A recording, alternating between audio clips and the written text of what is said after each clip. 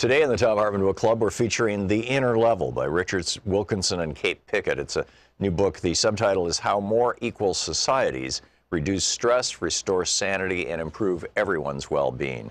This is in Chapter 6, The Misconception of Meritocracy, page 161. Boris Johnson, the former mayor of London who became Foreign Secretary in Theresa May's Conservative government in 2016, was educated at Eton and Oxford. Giving the Margaret Thatcher lecture to a think tank in 2013, he articulated the view that economic equality will never be possible because some people are simply too stupid to catch up with the rest of society. Quote, whatever you may think of the value of IQ tests, it is surely relevant to a conversation about equality that as many as 16% of our species have an IQ below 85, he said. Comparing society to a box of cornflakes, he praised inequality for creating the conditions under which the brightest triumph. Quote, the harder you shake the pack, the easier it will be for some cornflakes to get to the top, end quote. Inequality, quote, is essential for the spirit of envy and keeping up with the Joneses that is, like greed, a valuable spur to economic activity. Whether or not Johnson is quite as clever a cornflake as he presumably likes to think, he certainly is not in command of the facts. Nobel Prize-winning economists, as well as the OECD and IMF, have shown how inequality, far from spurring on economic growth, leads to stagnation and instability.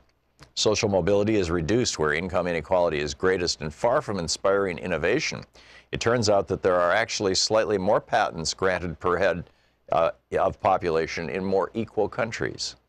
And as we've seen in the previous chapters, there's also the undeniable human cost of our fixation with keeping up with the Joneses. But Boris is far from alone in his misconceptions about the relationships between inequality and ability. The idea that people are naturally endowed with differences in ability, intelligence, or talent, and that those differences then determine how far up the social ladder they reach, is a powerful popular justification for social hierarchy. The presumption is that we live in a meritocracy in which the key to status is ability.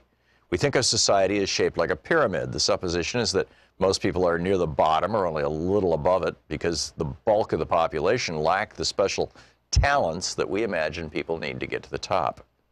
The belief that differences in ability are the main influence on where people end up on the social ladder is so strong that we tend to judge everyone's personal worth, ability, and intelligence by their position in society. Nor is this confined simply to how we judge others. It also affects how people see themselves. Those at the top often believe that they're there because they are naturally endowed with plenty of the right stuff, just as many of those near the bottom think that their low status reflects a lack of ability. That picture, however, is not supported by the latest scientific evidence. First, research now shows that a very major part of what happens to people and where they end up is the result of totally unpredictable influences and occurrences amounting to pure luck. Second, aside from luck, the most important links that exist between ability and status operate in the opposite direction of that imagined by most people. Rather than different endowments of talents determining position in the hierarchy, it's much nearer the truth to say that position in the hierarchy determines abilities, interests, and talents. But let's address luck first. Whether or not we consider ourselves successful, most of us can probably look back across our own life histories and recognize the roles that luck and chance have played in getting us to where we are. We're perhaps lucky with schools or teachers, with the questions on an important exam, with some nameless person dealing with university applications, or we got on well with an interviewer when applying for a job. Perhaps a chance meeting was important, or perhaps an opportunity for promotion came up unexpectedly.